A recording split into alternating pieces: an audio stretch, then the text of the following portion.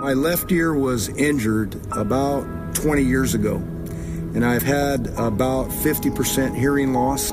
I thoroughly enjoy praying for people and watching them get healed, but God said, tonight's your night, go forward.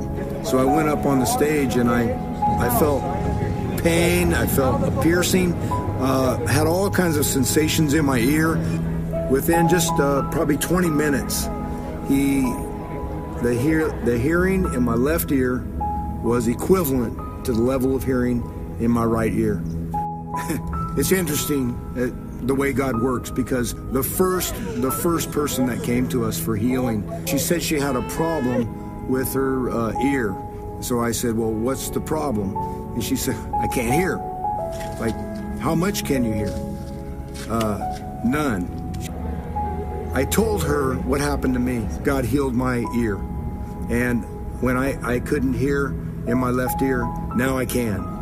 At that point in time, God, I think, just brought a word to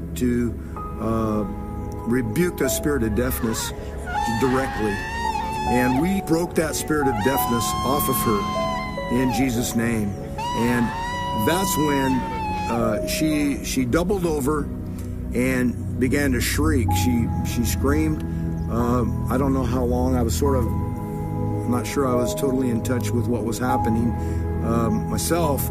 And then a peace came over her, and we checked it out. I just stepped back a couple of feet, and I say, can you hear me? Can you hear me? It's a pleasure to meet you. I can. Can you hear me back here? Você pode me ouvir daqui de longe? Posso!